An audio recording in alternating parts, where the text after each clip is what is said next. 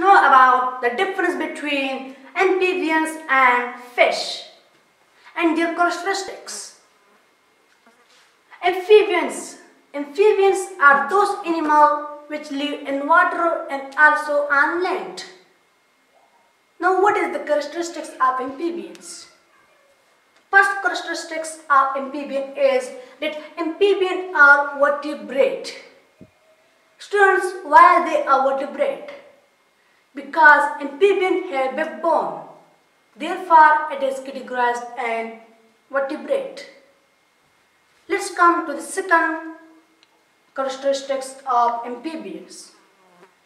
They have most skin.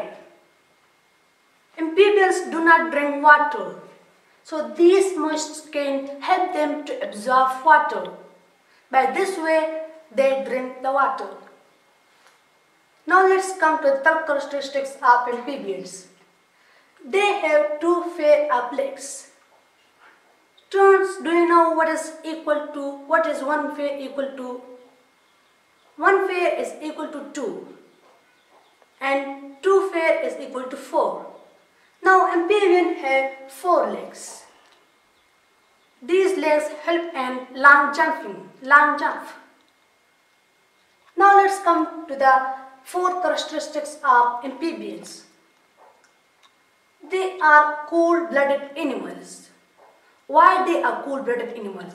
Because it's changed the external environment according to outer environment.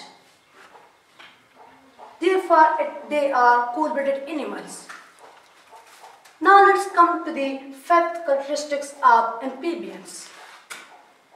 They breathe through lungs. These lungs is used for breathing.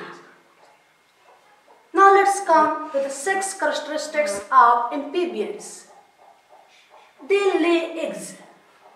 It means they give birth to the babies by lay eggs. Students, this was all about amphibians and their characteristics. Now let's talk about fish and their characteristics. What is basically fish? Fish are those animals which only live in water. Let's come to the characteristics of fish. The first characteristic of fish is they are vertebrate. Vertebrate are those animals which have backbone. So this is backbone. Therefore, they are categorized as vertebrate. Let's come to the second characteristics of fish.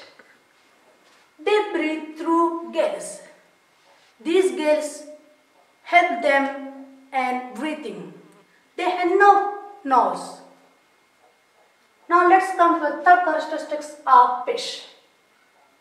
They swim in water through fins. These fins help them to swim in water. Without fins, they cannot swim. They are cold-blooded animals. Why they are cold-blooded animals? Because fish change its internal environment according to the external environment. Therefore, they are cold-blooded animals. Now let's come to the last characteristics of fish. They have swim bladders. So this is They have swim bladders. These swim bladders help them in sleeping. Students, this was all about the difference between amphibians and fish. Thanks for watching.